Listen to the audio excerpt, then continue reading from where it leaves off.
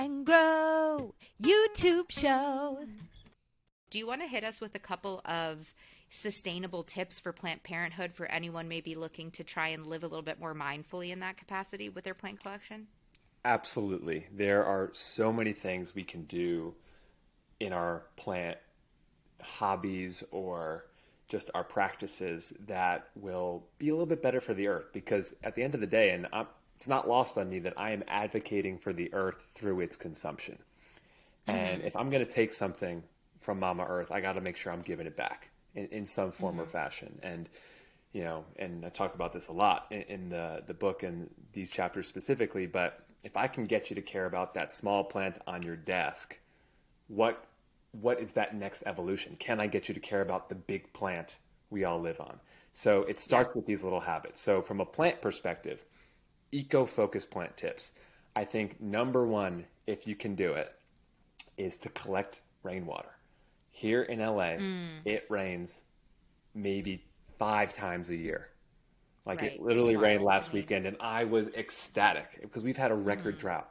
In New York, it's a little bit different, right? But even so, even if you're living in an apartment with a little balcony, put out a bucket, all right? Grab some rainwater, water your plants with it. They love it. The plants really respond quite well to it. I have rain barrels here that I've hooked up to my gutter system. You do? Yes. How hard was that?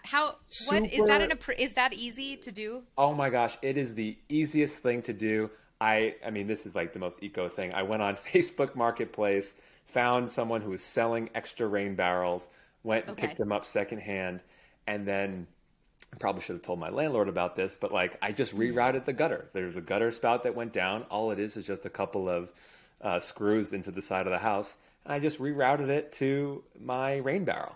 And now when I go out and I want to water, be it my outdoor garden or my indoor plants, I now have 100 gallons of rainwater that I can tap into, and it doesn't last forever, right? But I have enough that I can water plants for a good amount of time. So collecting rainwater, especially in areas like California, which are so drought stricken and are experiencing historic issues related to the climate, I think is so great. On a smaller scale, tip number 2, just the nursery pots alone drive me insane. There's so much waste when it comes to these nursery pots. They are not conventionally recycled. So you can't just throw them in your blue bin and expect that they'll get repurposed for anything. So I try and use them as much as possible, either in my own seed starting. So they make great little vessels for just starting your seeds, and you can just reuse them over and over and over again. I will oftentimes take cuttings, root them in there, and then gift them to people.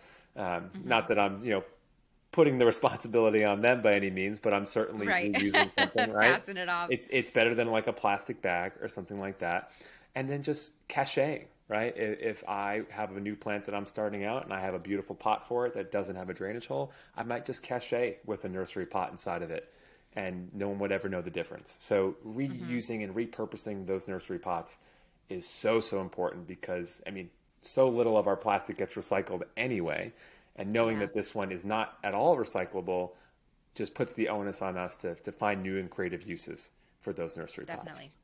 And then the last one, which I think is super fun and creative, is creating your own little plant sliders. So for anyone who's had hardwood floors and doesn't want to scratch them up, if you have big pots that you're trying to slide around, you go and you get the felt pads from the store and you kind of stick them on underneath. And that way you can slide them around pretty easily without damaging your floors. And I'm looking at these things, and they always come in a big plastic bag. I'm like, oh, I hate this. I want to find a better way. And I went into my closet and I found an old pair of shoes.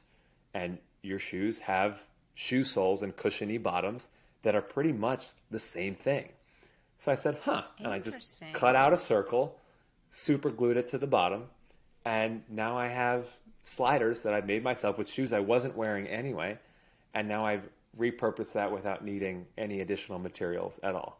And I know people listening have that pair of shoes in their closet that they don't wear anymore. And there's cushion there, and you can use that, be it just for sliding or just creating space between the floor. It's a great little tip that anyone can do to just make their plant movement and their plant pots a little bit easier to manage. I love that. I've never heard of that before. That's really clever. Doom doo doo doo doo doo doo doom doo doo. Doom doo doo doo doo doo doom doo. Boom and grow.